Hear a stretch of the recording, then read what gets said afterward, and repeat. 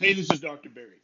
For the next few minutes, let's talk about a subject that's probably going to irritate many doctors and physical therapists, but I think it's something that's very important that you understand, and hopefully that the doctors and physical therapists will come to understand that we've been misled, and that is the subject of what should you do in the face of an acute injury to a joint or to a soft tissue. Should you follow the apparently set in stone advice of rest, ice, compression, and elevation, or should you do something else to improve the odds of you healing completely and also as quickly as possible? Now, what I want you to do with this video, if you know a doctor or a physical therapist, I want you to share this video with them. You're welcome to share it on your Facebook or your LinkedIn or your Twitter or wherever, but I really want you, if you're going to share it with a doctor or a physical therapist because I want them to know this information. I, as a doctor in the early years of my practice, I did not know this. I believed the R.I.C.E acronym. I believed it faithfully and blindly, as a good doctor should. But as years have gone by and I've actually started to dig deeply into the research, I've discovered that this not only is not the best way to treat an acute injury, it's probably one of the very worst ways to treat an injury. Now, at the very end of this video, I'm going to tell you what you should actually do to help an acute injury heal as quickly and completely as possible, because that's the ultimate goal of this, right? And so let's talk about this superstition of R.I.C.E, rest, ice, compression, and elevation. Where did it come from?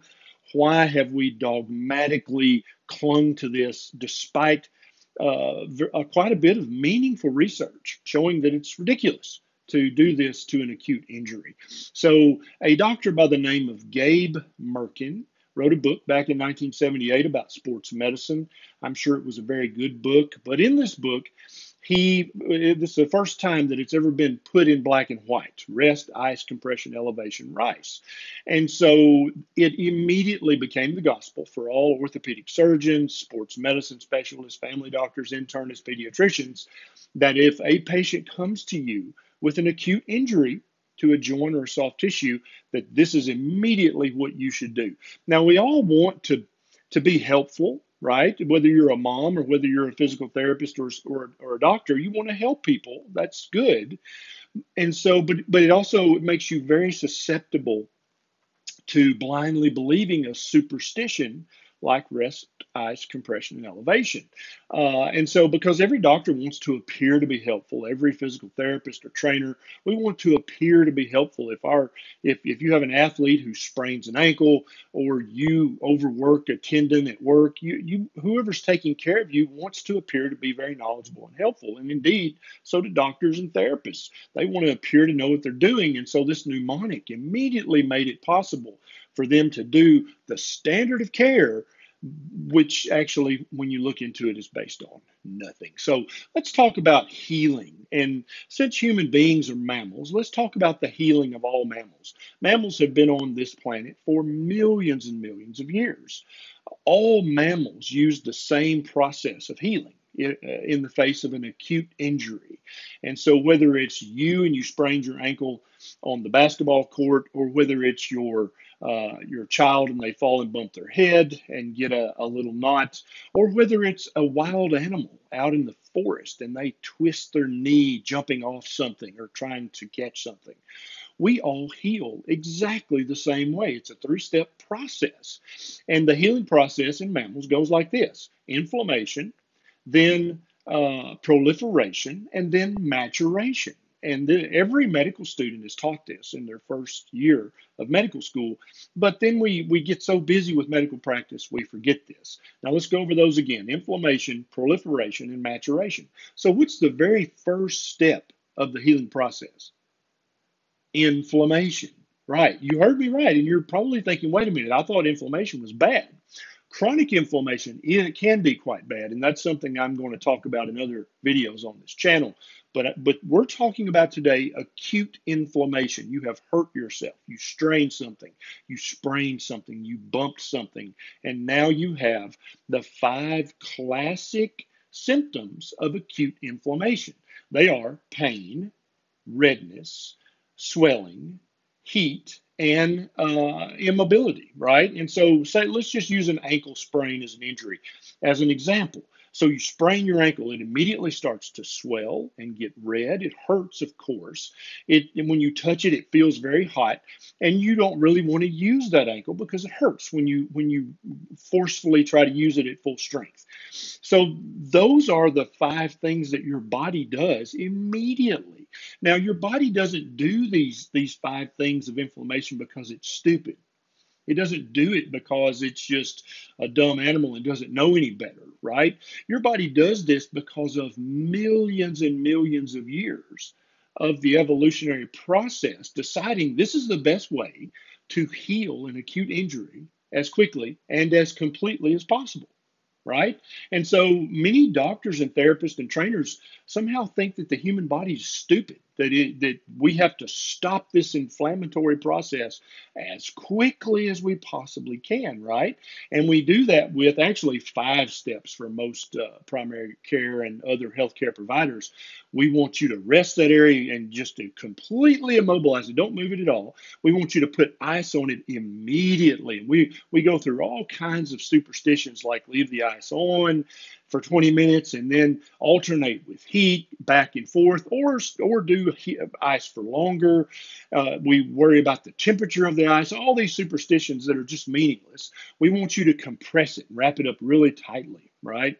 And we want you to elevate it. But many doctors want you to take an anti-inflammatory for this, right? And so whether it's a steroidal anti-inflammatory or a non-steroidal anti-inflammatory like ibuprofen or naproxen or Aleve, they want you to take something immediately to halt the inflammatory process.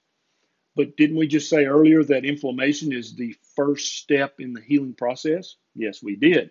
And so obviously you can quickly see when you think about the ancestral, the paleoanthropological evidence and just where we've come from as a species. And when you think about the common sense of this question, you're just like, well, duh, you should never try to slow down the inflammatory process. That's dumb. Your bodies did that on purpose. That's the first step of the healing process. Yet, even me as a doctor in my early career, I would try to stop the inflammation as quickly as I possibly could, thinking in my heart of hearts that I was doing you a great service.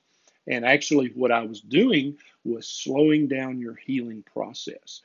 The area needs to swell immediately so that all of the lymphocytes and the macrophages can get in there as quickly as possible to begin breaking down the torn and the damaged tissue so that it can have room to heal. It has to heat up, but that's from the blood supply coming in, from all the blood vessels, the arterioles vasodilating, right? If you need to drain that area, the lymph vessels are going to be more than capable of draining the area. If there becomes too much swelling, your lymph vessels will take care of that. There's a system for that. Your body got this, right? It doesn't need your help. The pain gives you feedback. Don't use this joint or this area of the body at full strength right now. It's injured. And so just imagine a animal out in the wild. If they hurt a foot or a leg, they'll limp, right? They'll use that area of the body just as much as they possibly can. But if it hurts too much, they won't do it, right? Never does an animal go and lay in the cave for 6 weeks and put ice on the joint and rest it and wrap it up with some leaves and take an anti-inflammatory. Animals are smarter than that. They don't do that. And that's why they heal so quickly and so completely, is because if they don't heal completely and quickly, they'll die. But human beings, we have the kind of the liberty and the luxury of living in modern society. And so it's my theory that many of the chronic injuries that come from an acute injury are caused because we interfere with the first step in the healing process, the inflammation. And so let me tell you, in my opinion, and I'm going to link some research down below so you can make your own opinion up. But this is what you should do if you sprain a joint or you injure your soft tissue. Absolutely do not put ice on the area or any kind of cold whatsoever. That's going to slow down the inflammatory process, which is part of the healing process. You will slow down your healing if you do that. It's not ancestrally appropriate. It makes no common sense. And there is no research to back up putting ice on the area. It's dumb. And I've got links down below so you can look this up for yourself. And so anytime a doctor comes at you and says, "Oh, I know that the human body's done this for millions of years, but we now know better. We're going to do it a different way," you should immediately have a red flag go up and know that something's not right about that. You should absolutely not numb this area with pills or with ice. You want that pain. And I know you hate pain. We all do. But you need that pain so that you'll know how much to use this joint or this foot or this whatever. The pain is feedback. So you can stay mobile but not overuse the joint, right? And so if you sprain an ankle, you want to keep walking on that. You definitely don't want to keep playing basketball or soccer or whatever at full speed, but you want to keep using that area. And that's the next step, is don't rest it.